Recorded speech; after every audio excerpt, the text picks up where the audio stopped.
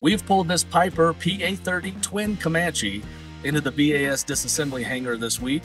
Now, this aircraft had a gear failure on roll-out, which did cause a prop strike, and that led it to us. We're going to get lots of good parts and components out of this aircraft.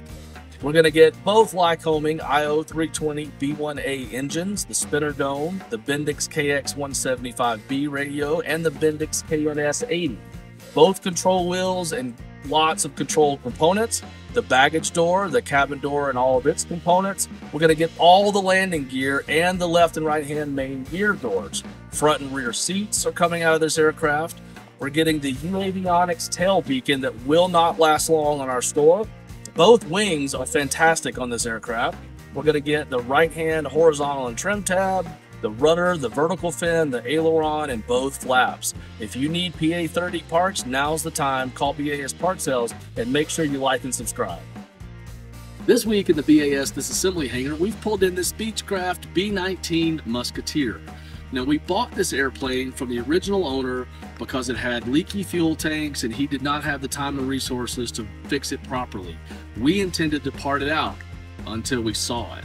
They did ferry the airplane to us, and once it landed, we thought, you know what, this is going to make a great project. It is for sale as a project airplane. It does need a little bit of repair, and we have it currently priced at $45,000. If you're interested in this Musketeer that needs just a little bit of work, get in touch with us really soon because it will not last long at that price. We've pulled this Beechcraft Baron 58 into the disassembly hangar this week. We're going to be very busy taking this airplane apart. It's got lots and lots of goodies. You see Dave, the fearless leader of Dave and the Mechanics back here. He's already wrenching on the aircraft. Now, this pilot forgot to put his landing gear down, so this plane bellied into the runway instead of landing properly, which leads it to us. It is a total loss, and we'll get lots and lots of good stuff, including the landing gear that was still in the airplane and they hit the ground. We're going to get both Continental IO520C engines, the nose cone, the Garmin GNS 430, and the GTX 330. The Bendix KX170B radio, the throw-over yoke in this aircraft will go super fast.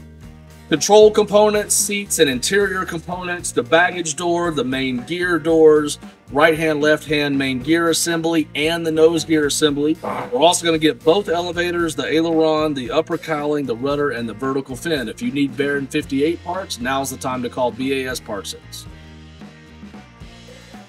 This week in the BAS disassembly hangar, we brought in this R182, but before we could start turning wrenches on it, the whole aircraft sold as a project.